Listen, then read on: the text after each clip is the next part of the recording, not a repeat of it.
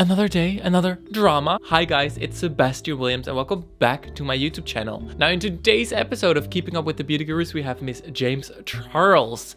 Girl, she's back on my channel. Now quickly before I start this video, I did want to say that I was doing a project for university and I had like my whole setup set up. What the fuck? And I was like, I gotta film this James Charles video right now, so might as well just do it in front of this cool setup, right? Also, I'm not wearing any foundation or makeup, so you're gonna have to do it with my barrel face.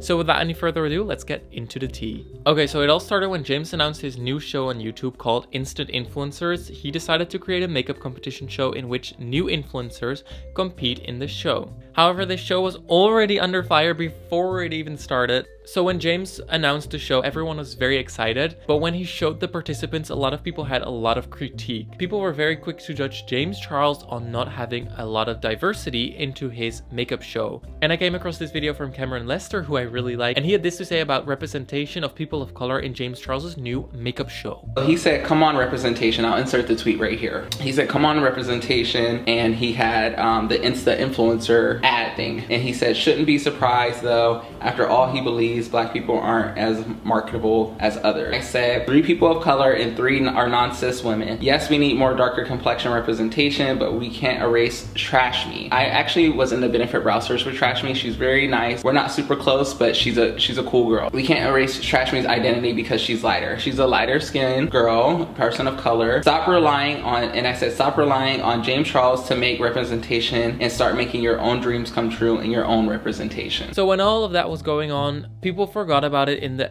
second and third episode because I haven't seen anyone mention this anymore. But then more drama started to happen because literally, as you guys know, what is the internet when there is no drama? It doesn't exist. Let me break it down for you. So on Friday, James uploaded the 3rd episode of Instant Influencers in which he showed the participants competing for the grand finale. James had a little cute challenge prepared and this completely backfired on him. So the participants had to create an apology video in which they would basically get a scandal and they would have to counteract that scandal by making an apology video, and then James would judge this little challenge. So here's the clip that a lot of people apparently had problems with. Your very own apology videos. Oh my god. I love you guys all so much.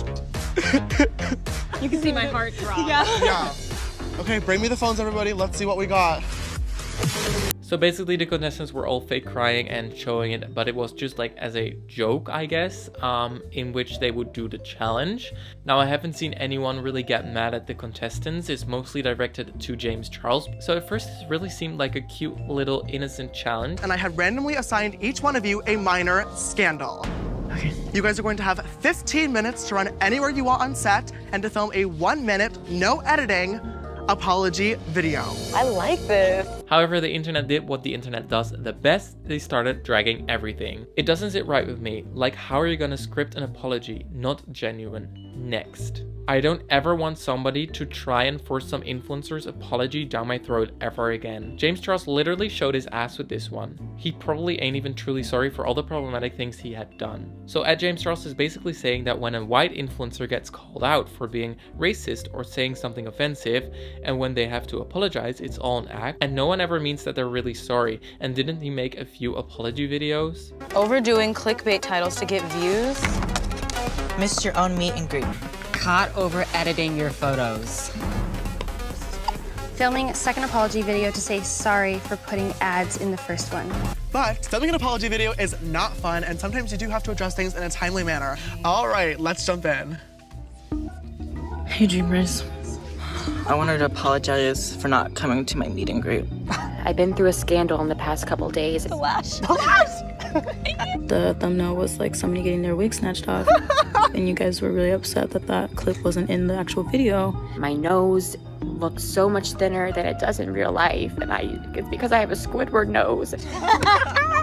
Now all these tweets got a lot of likes, indicating that a lot of people have this shared opinion of this. So a lot of people didn't like that James made an apology video as a joke because they said that certain influencers need to be held accountable for certain actions, so it needs to be genuine, but making fun of apology videos apparently is not okay according to these people because they feel like it just shows that these influencers really don't care and just treat these apology videos as a joke, and just because they got caught, they are willing to do an apology. That is what these people are saying. You can form your own opinion. I'm just giving you the tea about what these people are saying, girl, because they be saying shit. But then this viral tweet popped off.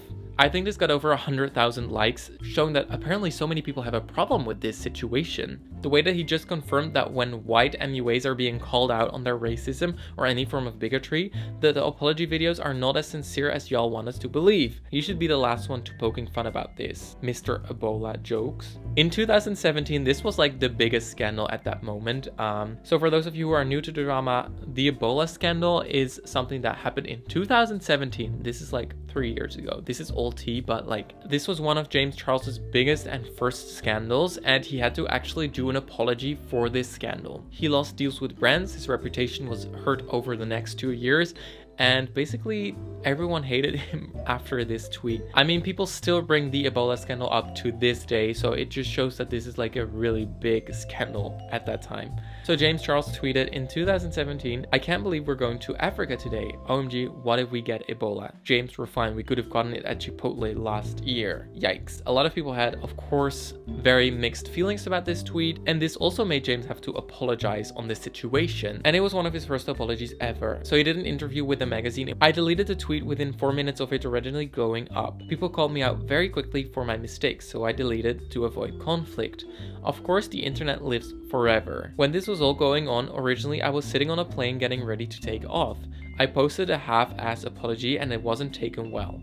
So I deleted everything right before I took off, hoping that it would just go away. Clearly it didn't, and when I landed I saw what was going on. I hope that my apology, which openly admitted to originally posting BSPR apology and contained a mistake calling Africa a country instead of continent, proving that no third-party proof read it, comes off as sincere and real. It was straight from me and I feel awful." So James messed up, he did an apology for it, but it was not received well. It was a bad apology, and then he had to apologize again for the apology being bad, but he also had to apologize for the scandal, of course. So for James, it was just hoping that it would all go away, but clearly it didn't, forcing him to do an apology. Fans and people from Africa were very quick to comment, of course, saying that this tweet was insensitive and was not okay. So basically what people are saying now is that James is making fun of apology videos when they are in fact pretty much needed, because when an influencer messes up like that, an apology is definitely needed. So that is what a lot of people are currently saying. But James was very quick to comment, and he was not having any of it. This is a reach. This has nothing to do with skin tone. Influencers of every race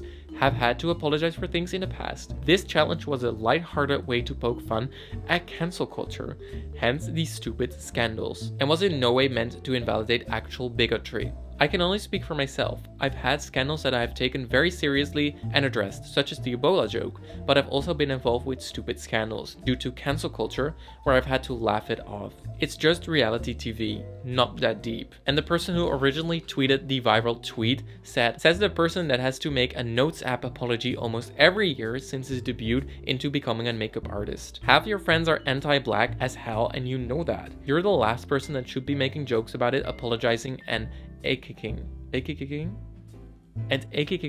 I don't know what A-kicking is. The whole trend of mocking y'all's MUA's apology video was because every time y'all do some racist, y'all boohoo, snot fly, and cry when some happens and your fan base eats it up. It's white MUAs like you who continuously get away with your because you're white. So yeah, this was a whole situation. Let me know what you guys think in the comments down below. Do you think that she was right, or do you think James was more right? I personally think that apology videos are very much needed, but I think the way that James filmed it in his Instant Influencer episode was very much not making fun of actual scandals, but more poking fun at the innocent scandals. But I do understand where people are coming from, because, for example, we had Laura Lee who did a very fake apology when she got caught with her racist tweets. So this means that it's very much needed for MUAs to do genuine apologies and not make fun of them. But I do think that in this case, it was more of just like an entertainment aspect. But anyways, let me know what you think of it in the comments down below. Well, YouTube moved the comments and it's annoying me so much. Like, the amount of times that I scroll all the way down just to see like comments have been moved is annoying as fuck.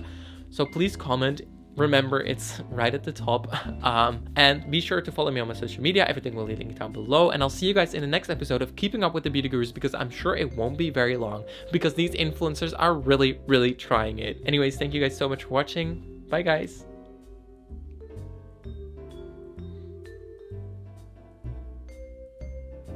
Ooh, I love this color. That is amazing.